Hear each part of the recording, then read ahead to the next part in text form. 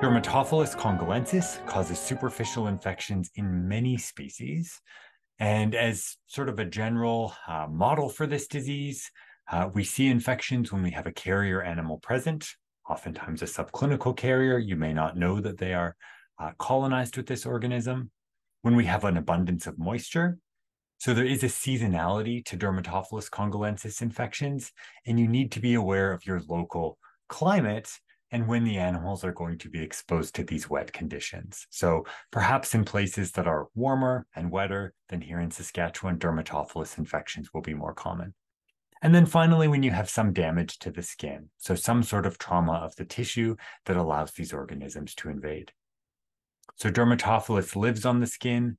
Moisture stimulates release of zoospores, which can then be mechanically transmitted between animals. In dermatophilosis, we see crusting lesions of the cutaneous tissues, and colloquial names vary with the animal species and also the site of infection. So in horses, rain scald is what we call the infections which occur on the back, whereas dew poisoning are for those infections on the lower extremities, so horses kept in wet pastures. In sheep, lumpy wool or mycotic dermatitis is when it's on the skin. It's not mycotic. This is not actually a fungal infection. So this is just the colloquial name. And then strawberry foot rot on the distal extremities. Again, colloquial names can be quite problematic. And so make sure not to confuse strawberry foot rot with strawberry heel warts in cattle that are caused by Treponema species, a very, very different bacteria that we'll talk about later in this class. Treatment of Dermatophilus infections in our large animals relies on topical disinfectants and antimicrobials, depending on which species we're dealing with. Obviously, removing them from the wet environment and discarding all of the crusts or other affected tissues that are removed from the animal. So these can serve as a source of infection for naive animals, and you want to get those out of the environment, throw them away. And of course, when you're doing this management, make sure to wear gloves. You don't want to get a Dermatophilus infection yourself. Here we can see some pathological lesions associated with Dermatophilus congolensis. Unfortunately, I was unable to find any Creative Commons licensed images of small ruminants. So here on the right, we have a suppurative and hyperkeratotic epidermitis on the ear of a white-tailed deer. In the center here, we have hyperplastic bovine skin with this very greasy and crusting appearance can be seen. And then finally on the right, we have dermatitis and crusting on a ground squirrel head. While these images may be of species other than small ruminants and horses, these would be sort of classical appearances of the lesion. In dogs and cats, we can see exudative skin disease. In dogs, it's typically superficial on haired skin. And in cats, it's oftentimes associated with abscesses. Treatment of these infections is to keep the skin clean and dry, bathing and crust removal, as well as systemic antimicrobials, typically the penicillins. Here you can see a dog with a Dermatophilus infection, and I think you can appreciate that there's erythema, so reddening, and then crusty scab formation as well. This is a screenshot of the title of a paper from the Journal of Feline Medicine and Surgery that describes Dermatophilus congolensis in cats, what it looks like clinically, and how you deal with it. And for anyone who's interested, I would encourage you to take a look at this paper. Trueperella pyogenes is associated with a wide variety of suppurative infections. There is no real classical presentation. It's opportunistic, so it will gladly cause infections wherever it's given the opportunity, whether that's laryngeal abscesses in calves, liver abscesses in cattle, acting as a component of bovine respiratory disease, or causing arthritis, osteomyelitis, and subcutaneous abscesses in pigs. Trueperella pyogenes is oftentimes a component of polymicrobial infections, and it's famous for hanging out with its good friend Fusobacterium necrophorum, a non-spore-forming anaerobe that we'll talk about in a couple of lectures. Another common theme with Trueperella pyogenes is it likes to spread by septic emboli. And so one of the classical examples of this are liver abscesses in cattle. Cattle who have grain overload. They get this highly fermentable diet. We see a ruminitis resulting from lactic acidosis, translocation of rumen microbes into the portovenous system. You can get abscessation of the caudal vena cava, and then septic emboli spreading through the venous system to the right side of the heart and lungs. Bacteria then get stuck in capillary beds and set up infections at secondary sites. So where the vasculature starts to narrow, the organisms get stuck and you get metastatic abscessations all over the body. So this is part of that same process that we talked about in our Streptococcus lecture, with Strep bovis playing that important role in lactic acidosis. Here you can see some images of bovine liver abscesses. These are very, very common, and I think you can see this sort of thick, creamy, purulent material within the bovine liver. On these cytology images, you can see Trueperella pyogenes from cattle specimens, these pleomorphic gram-positive rods. The image on the right is actually bovine milk from a case of mastitis, so able to cause infections in a wide variety of anatomical locations. So I hope I've convinced you that the Actinomycetales are a really fascinating group of bugs.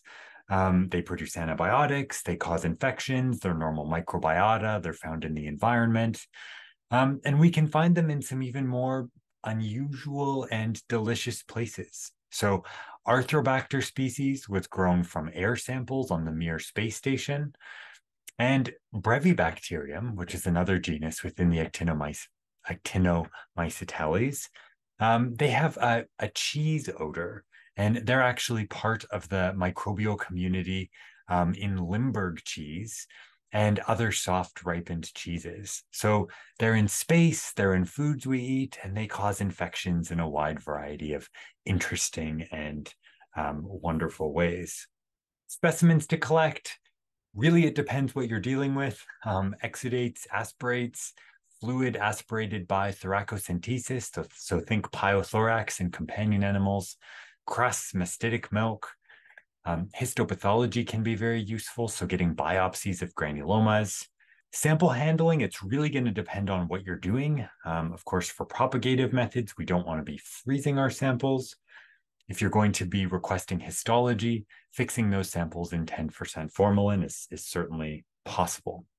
Smears of aspirates are very, very useful in coming up with a presumptive diagnosis. So seeing those filamentous gram-positive rods, potentially acid-fast structures can be very, very useful for Nocardia. Identification of granules and pus, or those tram-track lesions are also nearly pathognomonic. So I would encourage you to have a look for yourself. These are things which you may be able to come to a presumptive diagnosis yourself before receiving laboratory guidance. For Nocardia species specifically, it's important to know that these can actually be missed on hematoxylin and eosin stained slides. They don't stain very well. And so false negatives are certainly a concern. I've talked a fair bit about this tram-track morphology of Dermatophilus congolensis, and so I thought I needed to show you a picture.